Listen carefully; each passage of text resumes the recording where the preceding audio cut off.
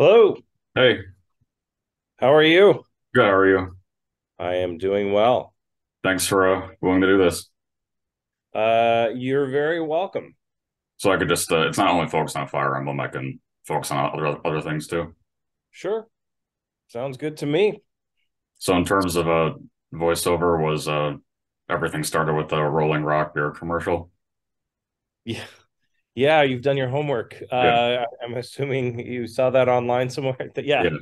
yeah, actually, that was my very first professional voiceover. Was that also how you got into SAG too? Hmm. Yeah, exactly. Or was there any like initial aspiration to try and pursue like live action stuff?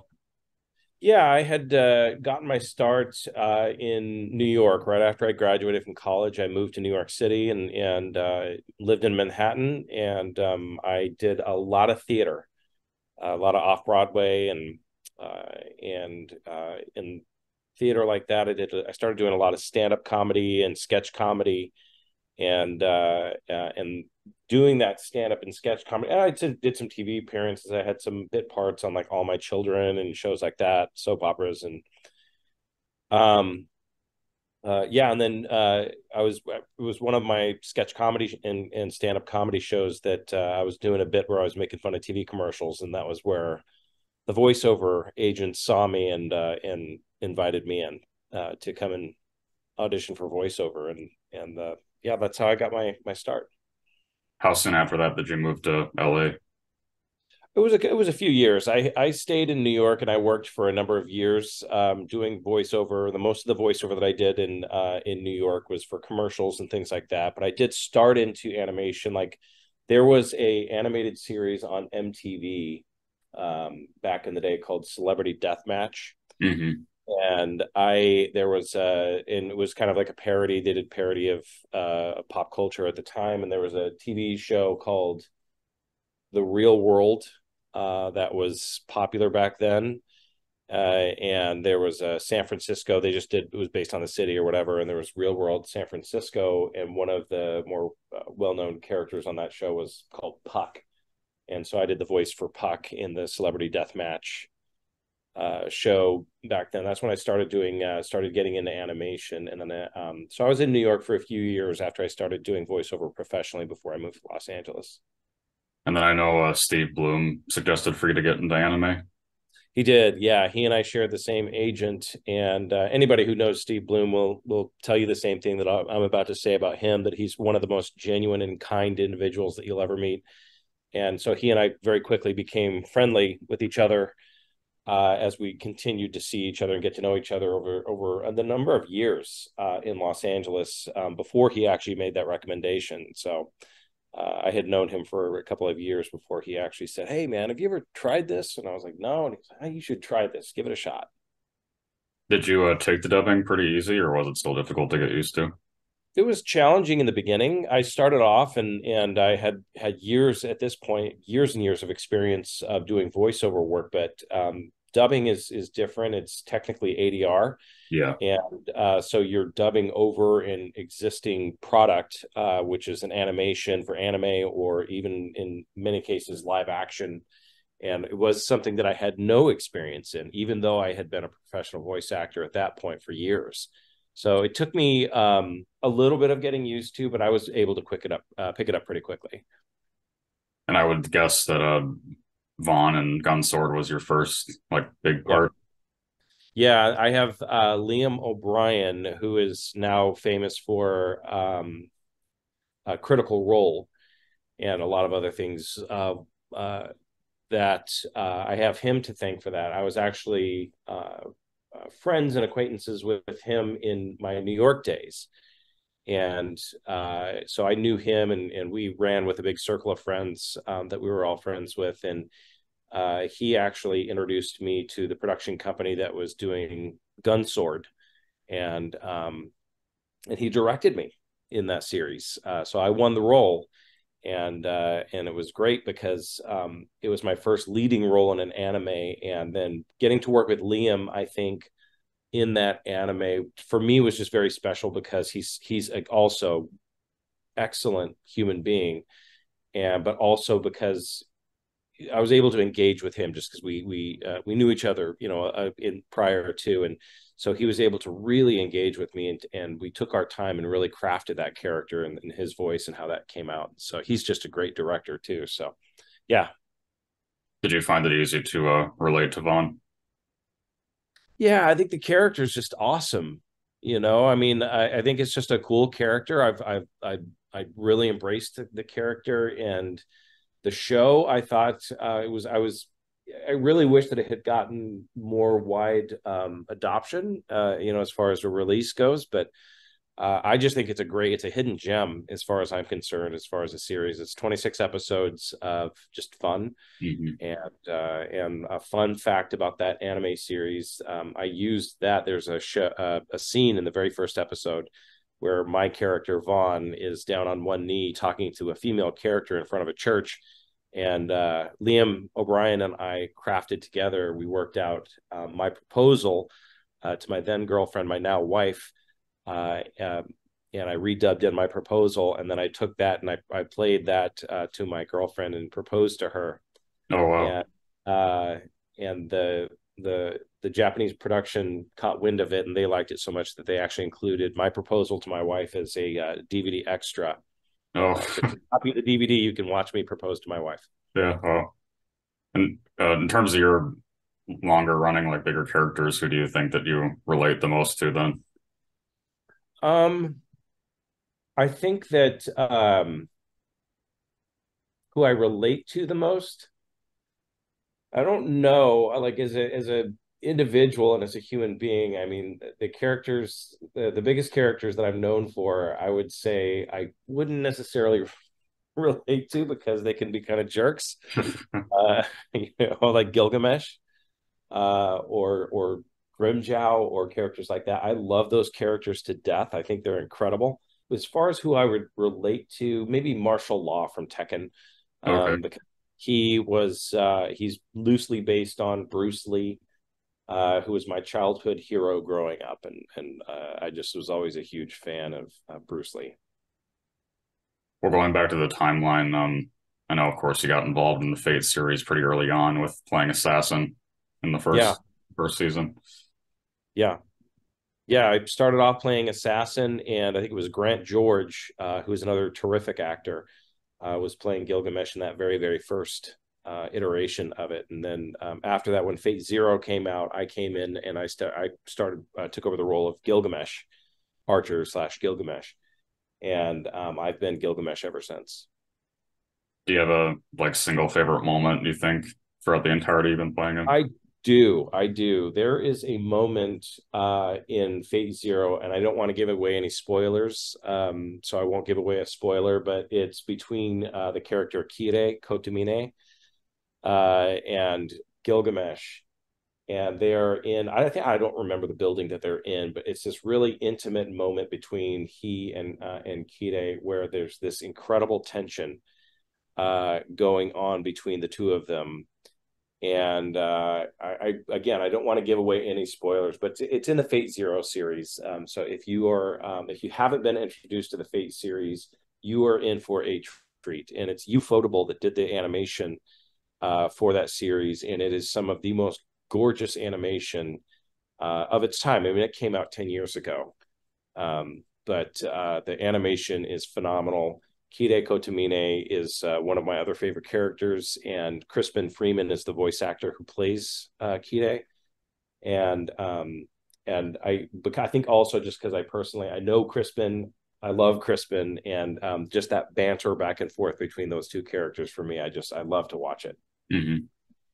When you go to cons and stuff too, is there like a single favorite line for Gilgamesh that you find people ask Yes, for the most? everybody wants me to call them a mongrel, and I'm happy to do so. Yeah. Yeah. Is there anything, I mean, even though he's so much different than yourself, like, is there anything that you can relate to him about?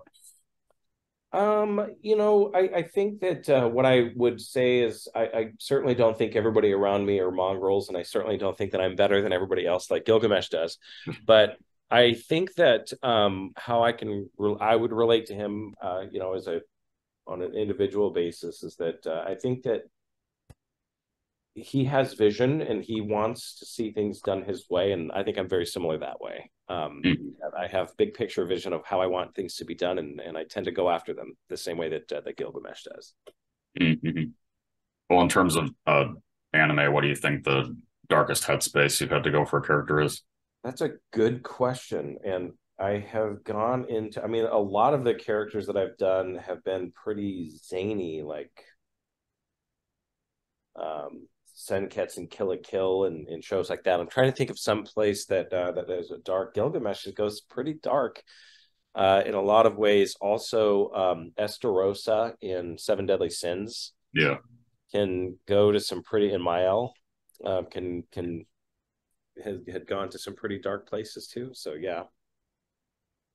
Well, one of my favorite characters of yours, it's not dark at all, but Chester in the Tales. Oh my gosh, Esther Barklight. Yeah. Yeah, that's one of the most like it's I loved playing that character, but it's so funny. It's one of the most forgotten characters because not too many people have seen Tales of Fantasia. But yeah, it's a great, really great. Uh, I think it's an OVA. Yeah, Chester Barklight. Again, one of the early anime characters that I voiced. I think he was probably the second or third voice character that I voiced in an anime series. Oh, okay. Well, then I know after that was Code Geass and Blue Dragon, stuff like Yeah, that. yeah. Yeah, Code Geass, that was a great one. And that was actually directed by the late great Kevin Seymour. Hmm. And Kevin Seymour directed me in my very first dubbing site. Here's all this like trivial fun facts. So Kevin Seymour, um, Steve Bloom introduced me to a number of people when he introduced me into the world of anime. Kevin Seymour was one of those people, and Kevin Seymour brought me in to do my first dubbing minor characters, which are called incidentals, because we wanted to get to know each other. And so he's like, "Come in, and I'm going to have you voice in a few things." And Kevin Seymour, uh, I came in and I was kind of arrogant because I had been doing professional voiceover for a number of years, never done an anime, never done an ADR. So I came in and we start the session, and there's a series of how it works is there's a series of beeps, and then you Right. dub over the voiceover. I had no idea what I was doing. So we get ready to do our first take, and the series of beeps go off, and I'm like standing there, and Kevin's like, okay, Dave, here's how everything works. And he really walked me through the process, and again, God rest his soul, just a kind human being. But at any rate, Kevin Seymour, I digress. Kevin Seymour directed me in Code Geass, Hmm. and again, just a delightful human being. That's one of the I think the best parts about working in this industry are just the people that you get to work with. I work with a lot of the nicest people that you could work with. Tony Oliver had a great saying to me, and he said this, and I've never forgotten it. And he's like, it is so insanely competitive to do what we do, and he said it is you cannot be a jerk and work in this industry. It's too Hmm. competitive. People want to work with people that they want to work with, and so that's been one of the most delightful aspects about being a part of this business is you really do get to know some of the most wonderful and fun individuals. Hmm. Was there a special story of how you got involved with Blaze Blue, or is it pretty general? Man, Blaze Blue was one of those happy surprises that come in your career once in a while. Blaze Blue, I vaguely remember auditioning for it. Maybe I auditioned for it, maybe I didn't, but I remember getting the call, hey, we have a booking for you, and it's this video game called Blaze Blue, and I believe it was Christy Reed who directed the first Calamity Trigger. I think was the first version that I recorded on, and then it was Patrick Seitz, Yeah. and Patrick Seitz is he's just one of my favorite human beings on planet Earth, but I remember going in, and this character Jin Kisaragi, and just is this batshit crazy, insane character with his whenever he interacts with his brother Ragnar the Blood Edge, who coincidentally is also voiced by Patrick Seitz. And just that whole story arc and that interaction between those two characters, for me, I loved so much, just because I got to take Jin Kisaragi into these insane scenarios over the course. I mean, we recorded on that. I recorded on that series for years and years and years. And that to me was just a load of fun, because that character had so many levels to him on just craziness. Badass. He was crazy. It was just a lot of fun to do him. He's great. Mhm. I take it you have more affinity for him than Hakumen.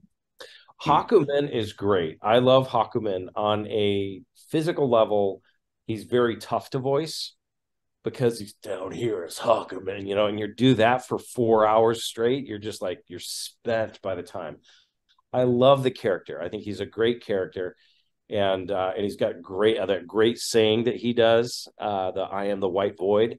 Yeah. To me, is just one of my favorites too. I love that character. I love them both. I think they're a lot of fun. Jin, I think I have a little more fun with just his insane, and he's got a little more humor to him than Hakumen does. And coming from a comedy background, I always like playing up the comedy. But I love them both. Blaze Blue is just an incredible series. Hmm. Well, touching on what you just said, vocally speaking, what do you think the cases where you've had to alter your voice the most for a character? Hakumen. Hakumen is a definitely a tough one. I did a that one was challenging, I'll say that. But then there was a character that I did for a small anime called Hyperdimension Neptunia. Yeah. I played this character Anana Death, who is this fabulous android robot. And he's, when I say fabulous, I mean fabulous, just to this type of a character. Yeah. And so that one was directed by God, he's incredibly well known Funimation director, and again, just a fantastic guy. And why his name is slipping my mind at the moment, Mike McFarland. Mm-hmm. Mike McFarland, just this prolific talent and director, and he and I just had a great time with that character, because it was just so obnoxious. Mm-hmm. And it's just one of those animes where you get to be super obnoxious and just be crazy. So it was a lot of fun. Do you think you have a preference for working on more dramatic series opposed to comedic, or? I'm a big fan of comedy. I did a lot of comedy in New York, and so that's where I really cut my teeth. And so I think that doing the comedy, and that I think that's a lot of the reason why I like series, why I liked Kill la Kill. I played Senketsu, who's the uniform, the sentient talking uniform, and for Ryuko. And so like that's I enjoyed that show so much, and I enjoyed that because of the comedy in it. And there was so much comedy, and there were so many funny moments. And then One Piece is another one. I played this character Duval, and Joel McDonald directed me in that. And again, just this incredible director that I got. We laughed our asses off the entire time we recorded that, because it's just so funny. I had no idea that One Piece was hysterical, because I Mhm. never really watched it. I just was familiar with it because you see it everywhere. But when I actually worked on the series, and I know that there's like a gazillion episodes, but when I worked on the series, like it was, to me, like I was introduced to just the sheer comedy of it. Like what a funny show, and how much just humor is in there, and smart humor. And I love smart humor, and I love zany humor. And so I think that I'm inclined to say that I'm attracted to the comedy, but I also like, I love the drama of like a Gilgamesh or a Grimjow Jaggerjack, and like that, those to me are just awesome. They're so much fun. Do you tend to consume very many of the series that you're part of too, or? If I get the chance, man, I'm so stinking busy with with work, and I've got a family, and so I've got a 9-year-old, and so she keeps me on my toes and busy. So, but I engage as much as I can. Mhm. Were you aware of anime at all prior to getting into it? Oh yeah, absolutely. I had grown up watching like Star Blazers and all of the old classics from when I was a kid. Mhm. Well, talking about Bleach, I don't know how much you know about like what Grimjow does in the new series yet, but I'm sure that's been great to come back. Yeah, yeah. I can't speak too much about it yet because I don't know what I can and can't say. Yeah. I'll say that. That's all I can say about Bleach. I don't know what I can and can't say. I don't know. I can. Yeah. Let's hold off on anything Bleach related until I'll have more answers for you forthcoming. But I don't have. I can't speak to anything right now. Okay. Well, also talking on Castlevania too, was that another just like general audition? Yeah, Castlevania was just a general audition, and typically what will happen is you don't know what you're auditioning for because they won't Yeah. tell you. They'll just have the character, they'll give you the character traits, and blah blah blah blah, and you go in and audition for it. And Castlevania was a audition that I don't recall knowing that I was auditioning for Castlevania. Wasn't until I got cast. Then I realized that, oh, I'm Richter Belmont. Great, Then I got super excited by it. Mhm. Is he another one that you can easily relate to, or is it harder? Yeah, I mean, to me, I just again, I look at the franchise. The character I think is great. I don't, know if I align with him, and I'm going to be like, share a lot of character traits with him. He's heroic. I just think that Richter Belmont is in the franchise of Castlevania is, pardon me, just a phenomenal franchise that I'm honored to be a part of. Hmm. I think for me too, again, one of my favorite characters of yours is Elliot in Dead or Alive. Oh, Elliot from Dead or Alive 5, to be specific. Yeah, just great character. Those were the heydays. I remember recording on that. That was Jonathan Klein that cast me in that video game series. Great franchise. Great character. And then with Fire Emblem too, because it was Awakening first. Yeah, yeah. It was Awakening. It was when I first got cast as Fire Emblem. Fire Emblem is an interesting one to me because it's funny because my convention agent, I'm in Miami right now for that's why I've got the hotel background.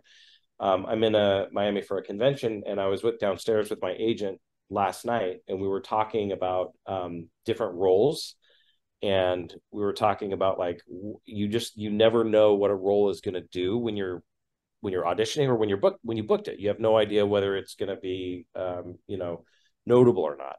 And so when I auditioned, I remember auditioning for Fire Emblem. I had never heard of it.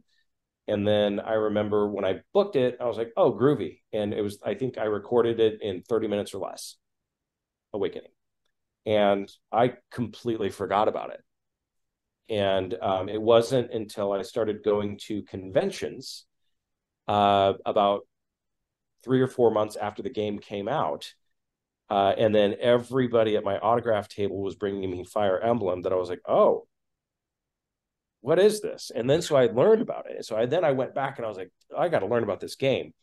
Well, then I come to find out that Fire Emblem, that Awakening was like an existing franchise, and that Awakening was essentially going to be the last hurrah for the franchise. And if it wasn't a success, they were just going to discontinue the franchise. At least that's what I was told, and I could be wrong on that. So don't quote me. I'm not the source of God on that one, but that's what I had learned. That's what I had been told, is that Awakening was kind of the last shot that the Fire Emblem franchise was going to get, and if it wasn't successful, they were just going to abandon the franchise. And Awakening came out and was such a hit that now we've got Three Houses and like all of these other iterations, and Fire Emblem continues to just be this juggernaut of a franchise that I have continued to enjoy reprising my role as Robin and Grima Robin and whatnot for a decade plus now, which has been incredible for me. What a joy to be able to reprise that character and continue to play him.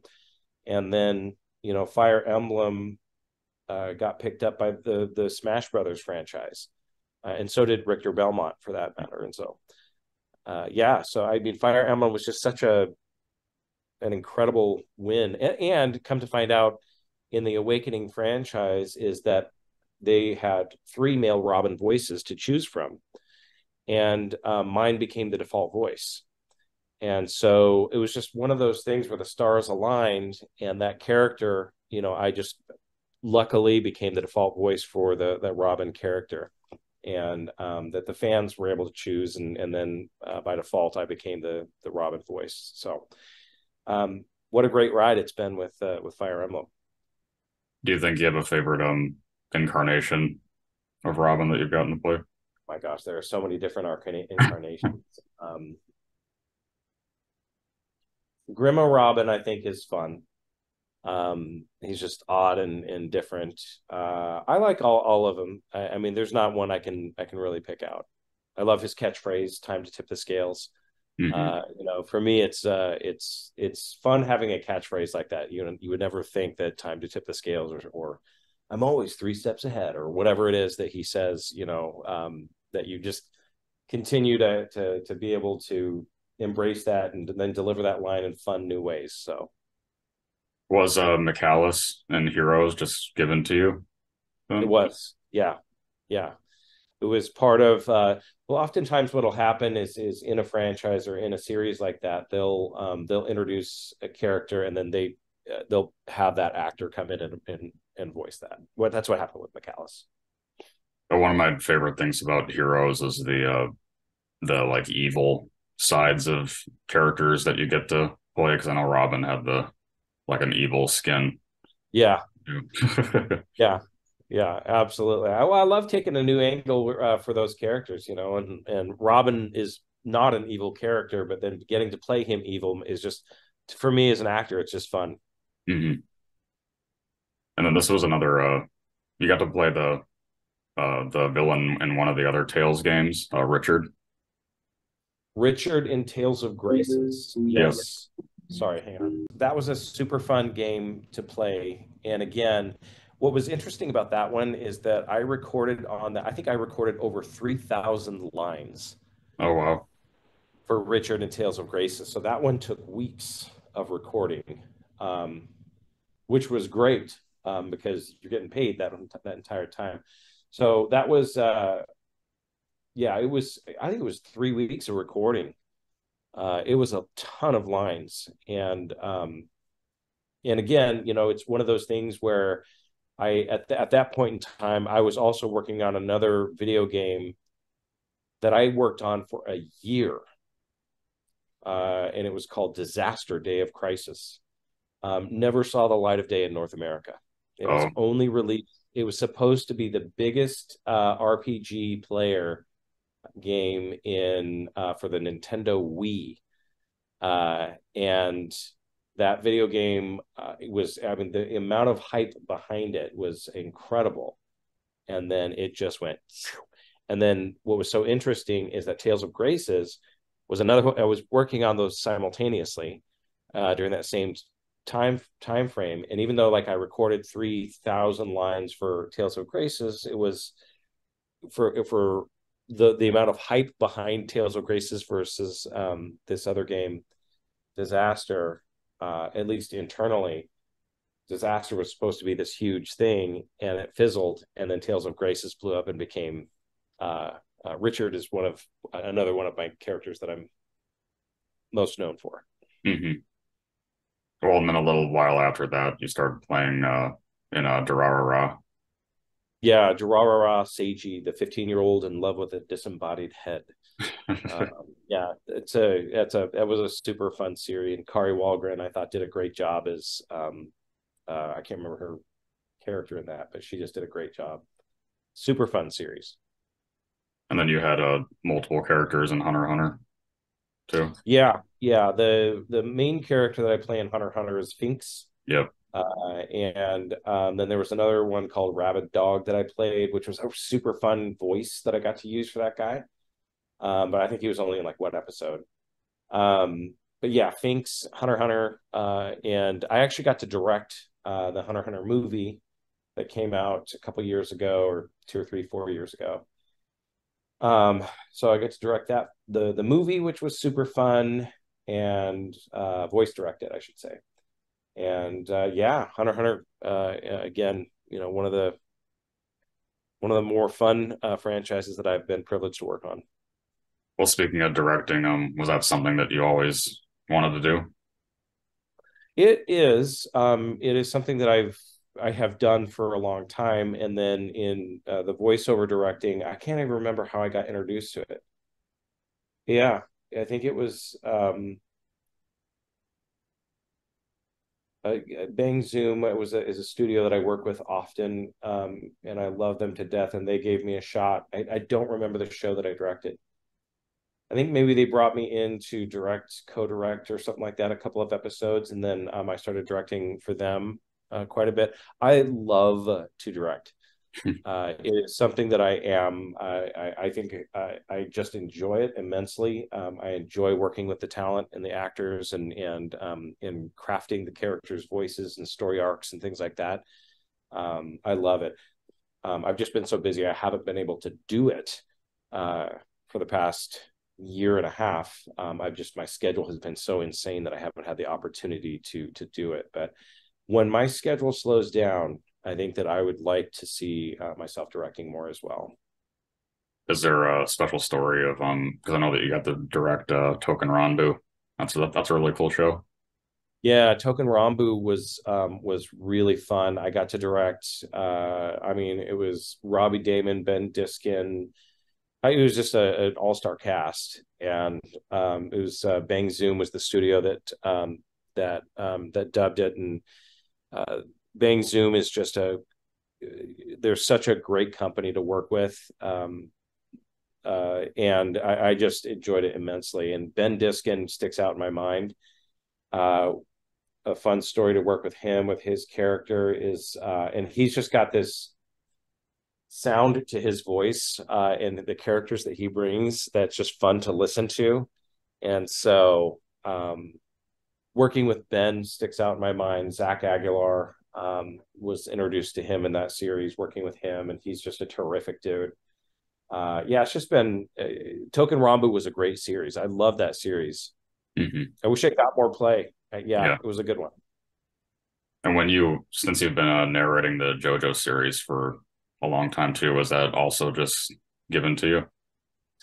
Yeah, I mean, yes and no. No, I auditioned for it. I auditioned for a number. I remember I auditioned for like Dio, and but then like Patrick Seitz got it right, and so Yeah. like and listening to Patrick Seitz's Dio, I'm like, oh shit, he should fucking play Dio because he's perfect for it, you know.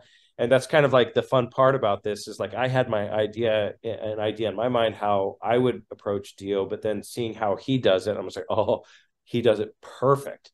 And so the narrator for JoJo's, I did audition for it, and I did have a idea in my head about how I would want that narrator.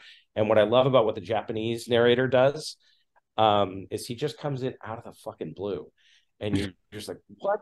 And that's the approach that I took when I auditioned for the narrator for JoJo. And yeah, thankfully I've been able to narrate that entire series. Hmm. How about when because I know most recently like Stray Dogs and then Jujutsu Kaisen are really big roles for you.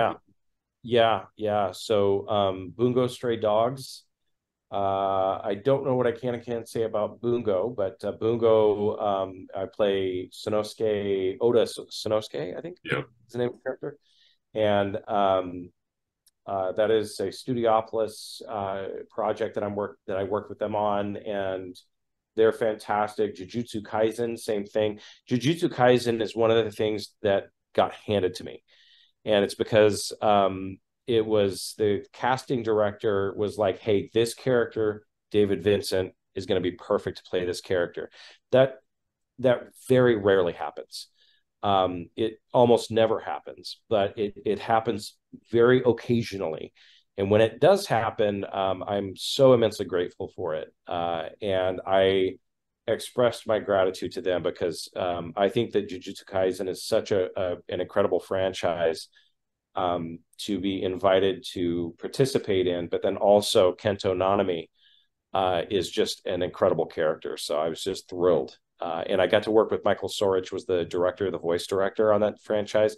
We recorded that at the height of COVID, and I recorded that out of my wife's closet, uh, as a little fun fact. But what a great franchise, man! I love that show, and he's a fun character. Hmm. Well, do you have any like funny stories about Michael Sorek? Because I've done him too, and I know that he's hilarious. He's hysterical. Michael Sorich is just a cool dude, man. I'm trying to think. Yeah, he honestly, I don't have anything like off the top of my head that I can think about other than just like what a kind human being he is. I know that like one of the things that I admire about him is he's so passionate about disc golf, Yeah. and he is just really engaged in that, and that is something that I admire as somebody who's got a passionate thing that they do outside of work. To me is just phenomenal, and I loved listening to him tell stories about disc golf, and I think just like stories that in general that he can say, because he's been in this industry for ages, and that what he has seen and done and worked on, and is just really fun to listen to. So anytime I get to work with Michael Sorich, I'm all ears because I know that I'm going to get a good story. Hmm. Well, going back, I know one of the more recent things that you've gotten to work on too with the Fate series is the Fate Grand Carnival, which is really fun. Fate Grand Carnival, yeah, absolutely. That one where Gilgamesh kind of is overseeing things. Yeah. Yeah, Fate Grand Carnival, super fun. And then there's also, and I don't know if you're getting ready to ask me this, I don't want to take the wind out of your sails, but there's another iteration of Fate coming out. Yeah. Uh, it was announced publicly, so I'm pretty sure I can talk about it. But I think it got delayed in Japan. Hmm. Fake Strange or something like that. I Yeah. think it's Fate called Strange Fake. Yeah. Fate Strange Fake. Yeah. So all I can say is that it was announced publicly that I would be coming back as Gilgamesh, and that's basically all I know. Okay. From what I understand, is I think that there was a delay in production in Japan, is what I'm guessing. So, Mhm. but I have not started working on that yet. Well, is there anything else that's upcoming that you're part of you can safely talk about?